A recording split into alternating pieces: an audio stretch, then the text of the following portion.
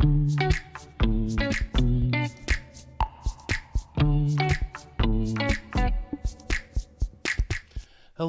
and welcome to the Learn Kubernetes with Google video series. I'm Bob Killen, a Kubernetes contributor and program manager here at Google. In this video, we'll introduce you to the Horizontal Pod Autoscaler, or HPA for short. Now, if you're here, you're already likely aware of the many features and capabilities that Kubernetes can bring to your infrastructure application. It has built-in service discovery, it's self-healing, it can schedule and distribute your application across tens to thousands of nodes. And the focus of this short overview, it can scale your application to accommodate your workloads needs. As a little bit of an example, let's say you have a website and that site happens to host a popular cat picture or a new meme, and you wind up getting an immediate surge in traffic to your application. In a traditional deployment, things would slow down, likely time out, and the folks visiting your site wouldn't have the greatest time. Now, in a cloud-based VM deployment, you could set up like an autoscaling group, and so that would add more VMs as the general load increases. But of course, you'd also incur the penalty that's associated with VMs of a higher startup time and possibly like over provisioning of those resources. The HPA extends the concept of the VM autoscaling group to pods and can grow or shrink your app to meet the ongoing demands of your service. The HPA is a controller that can scale most pod-based resources up or down depending on your application workload.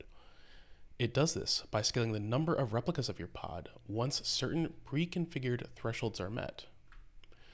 And for many applications, scaling based on a single metric, such as CPU usage, will probably be enough to cover your basic application scaling needs. And we'll see a small sort of preview of this in an example. So here we have an Nginx deployment with a single replica specified. It also has been configured with a minimum resource request of 100 millicores. For the HPA to work effectively, you must specify at least a minimum resource request. This establishes a baseline that is used by the HPA to determine if a workload should be scaled. If no request is defined, the HPA will not take any action scaling the number of replicas you have specified up or down. So this means that our deployment with a single replica would be the only thing that would be handling all the load. So let's move over to the associated horizontal pod autoscaler object. The scale target ref describes the exact object that it should target. This matches the API version, kind, and name. Moving on to the next part of the spec, you can see we've defined sort of like the minimum and max number of replicas we wish to establish along with the target average CPU utilization.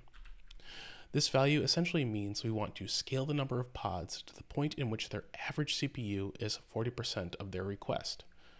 So in this example, it'd be 40% of our requested CPU of 100 millicores, so that be 40 millicores.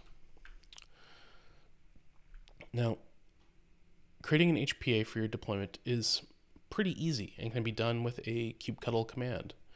The example here matches the autoscaling object above. And one thing to note, you can see like what we have here, it's using the V1 API, and it's been around for some time, but it's also pretty limited. The V1 API covers the basic use case of CPU, but often there are other potential metrics you would want to scale by. Maybe your application is memory intensive and you want to be able to scale it that way, or there's some other potential metric you'd want to use. In the V2 beta versions of the APIs, so this would be V2 beta 1 and V2 beta 2, target CPU utilization percentage has been replaced by the generic keyword metrics. It supports additional metric types along with supporting scaling by multiple metrics at the same time. Here we have a few examples of a couple of the different metrics that can now be used to autoscale your application. You can see a few that we expect, like CPU and memory, but there's also a new type, pods, and there's an additional type that, well, honestly, I couldn't fit on the screen here. Those will all be covered in future videos so you can learn a little bit more on scaling your application up or down with those fun tools. With that, I hope you found this brief introduction to the Horizontal Pod Autoscaler useful. And if you're interested about learning more about potential metric types that the HPA can use or other concepts in Kubernetes, check out some of the other videos in this series. I'm Bob Killen. Take care and enjoy.